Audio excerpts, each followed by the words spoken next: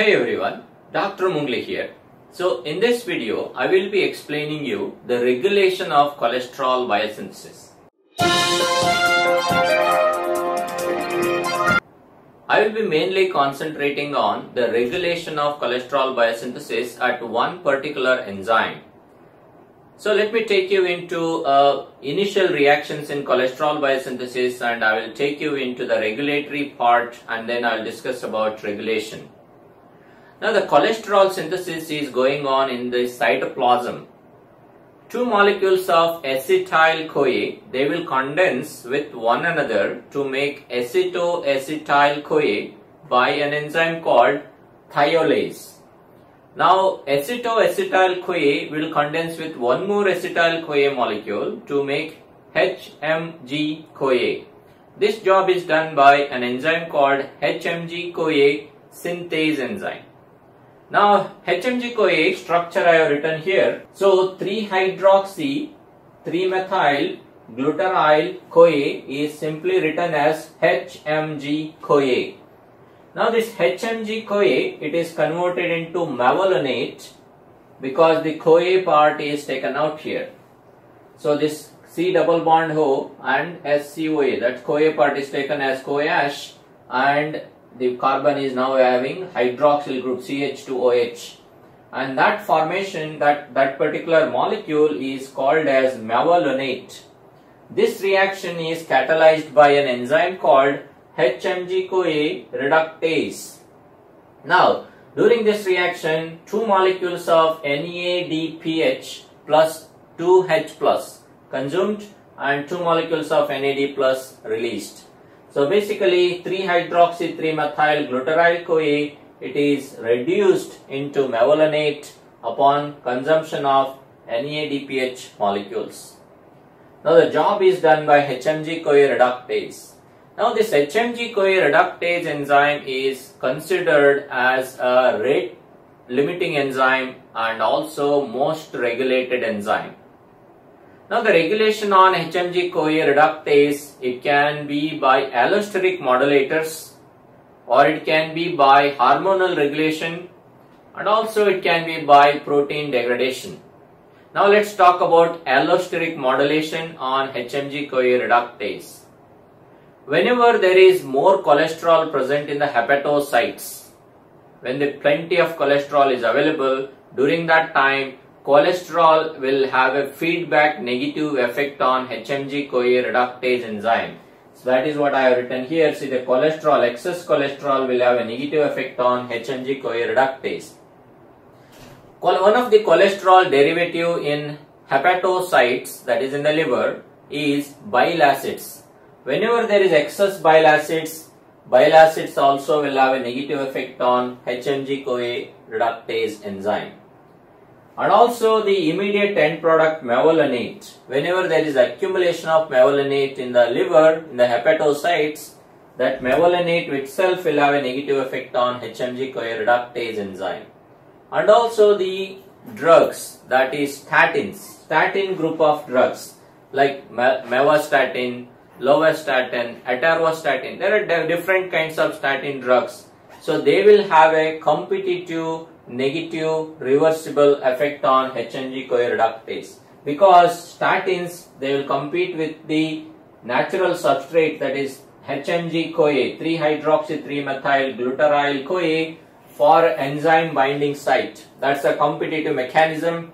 So that means if statins will bind to the active site of HMG CoA reductase, there won't be any formation of mevalonate. That means further down cholesterol biosynthesis decreases. Now let's move on to see what all the other regulatory effects on HMG CoA reductase. Now the HMG CoA reductase synthesis can be controlled at the gene level by cholesterol itself. Whenever the cell has got more cholesterol, so cholesterol will go and bind to a protein which is there on the membrane of endoplasmic reticulum, as I have shown here in this particular figure. So there is a protein on the membrane of endoplasmic reticulum called SCAP. This SCAP is SREBP cleavage activating protein. Now this SREBP cleavage activating protein SCAP, it is usually associated with SREBP, that is sterol response element binding protein. Now the SCAP and SREBP, they are associated with one another, and SREBP in turn, it has got a DNA binding domain which will eventually go and bind to SRE present on the DNA. SRE is sterol response element. These are the gene sequence present in a DNA. Now, what will happen to this SCAP and SREBP? Whenever there is more cholesterol in the hepatocytes, cholesterol will go and bind to cholesterol sensing domain of SCAP. So whenever SCAP is associated with cholesterol, so it is not going to allow movement of SREBP SCAP into the Golgi. So because for SREBP DNA binding domain to move into the nucleus and then going and binding to the SRE on the DNA, it has to move on from endoplasmic reticulum into Golgi and then into the nucleus. Now whenever there is more cholesterol, so cholesterol is going to make sure that these two proteins, they are present in the endoplasmic reticulum itself. It is not going to allow it to move on.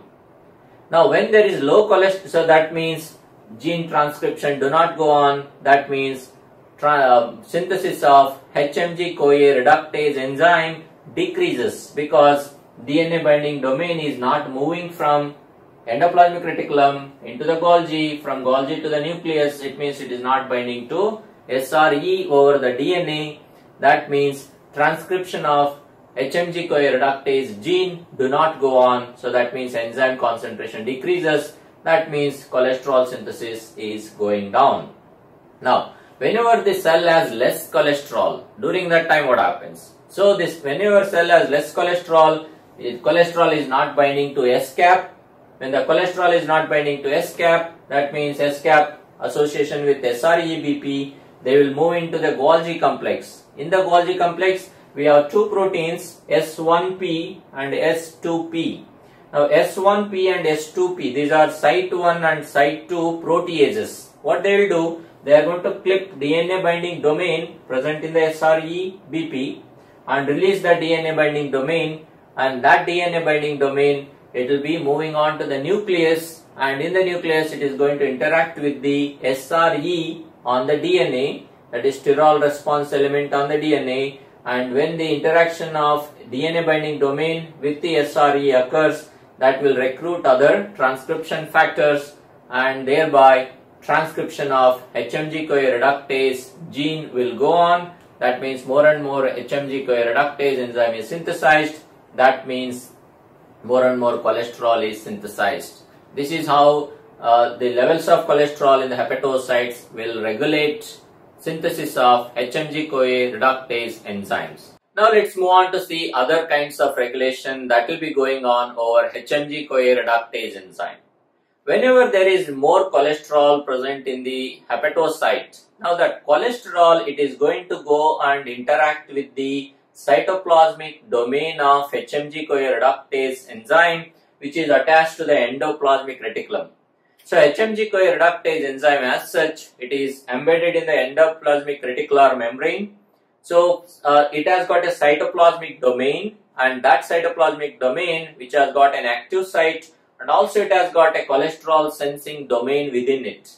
And whenever there is more cholesterol, so cholesterol will go and interact with the cholesterol sensing domain, and thereby it will make this enzyme more susceptible for proteolysis or protein degradation.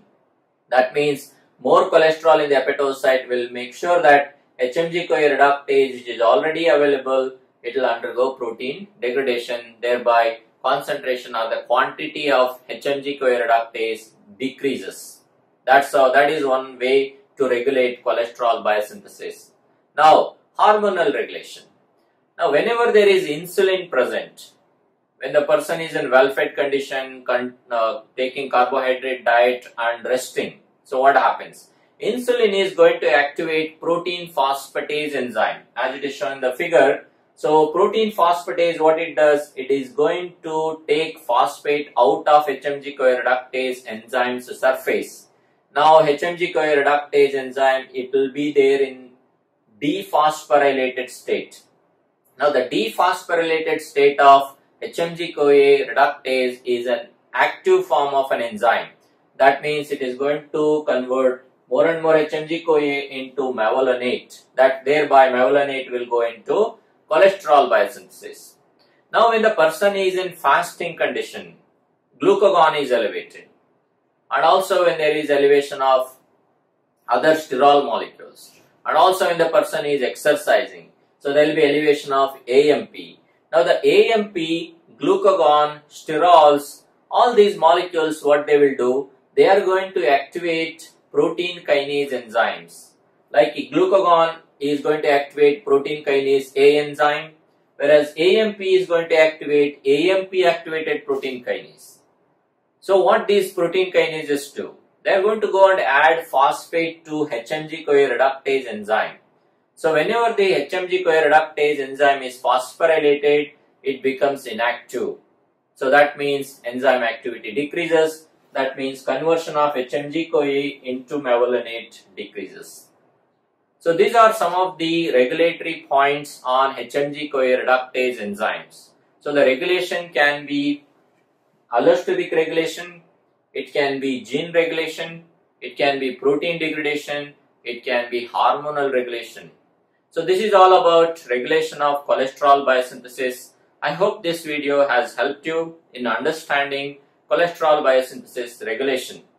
Thanks for watching. For regular updates, so make sure to subscribe to this channel. Thanks again and see you in my